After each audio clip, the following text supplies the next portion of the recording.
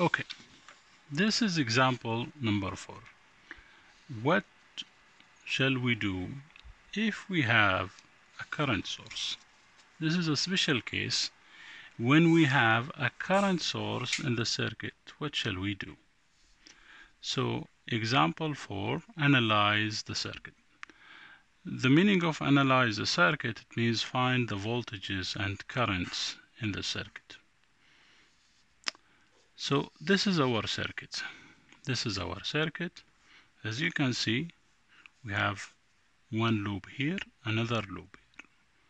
So because we have two loops, we shall have I1 here, and we will have also I2 here. But here I have a current source. Now the problem with the current source is, if you remember, the voltage source, it has certain voltage, 10 volts, but the current is unknown. For the current source, we have certain current, but the voltage is unknown. Now, if the voltage is unknown, how would I write KVL for this loop? I cannot write KVL for this loop because the voltage across the current source is unknown. So, to solve this problem, it makes the problem easier when you have a current source. A current source at the side of a loop. At the side of a loop, here, or here, or here, but definitely not here. If the current source at the center, then it's a special case. It needs special treatment. But if the current source to the side, that is not between the two loops, it makes the problem easier.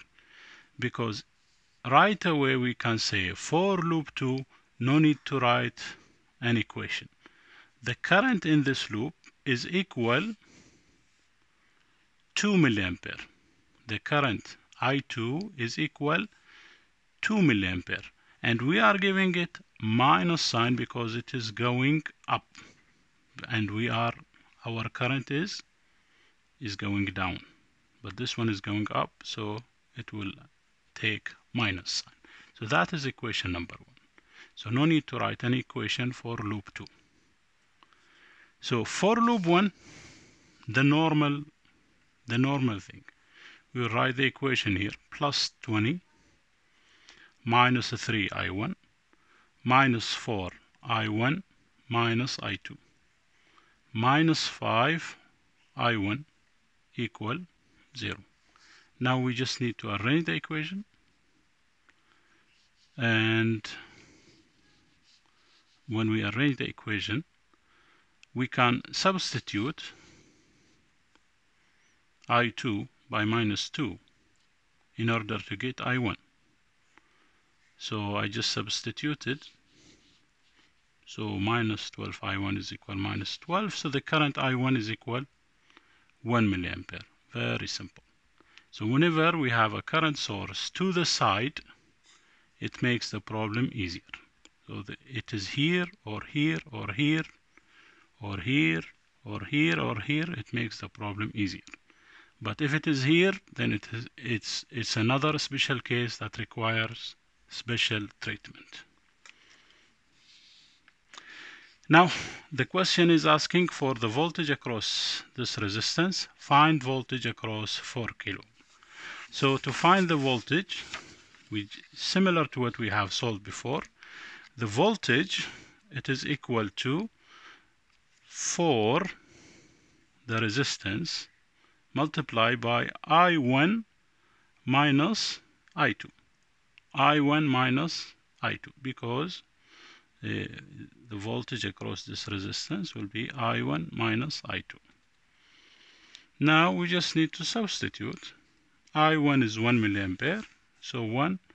I2 is negative, so 1 minus minus 2. So 1 minus minus 2 is 1 plus 2. So this will become 3. So 4 times 3 will give me 12 volt.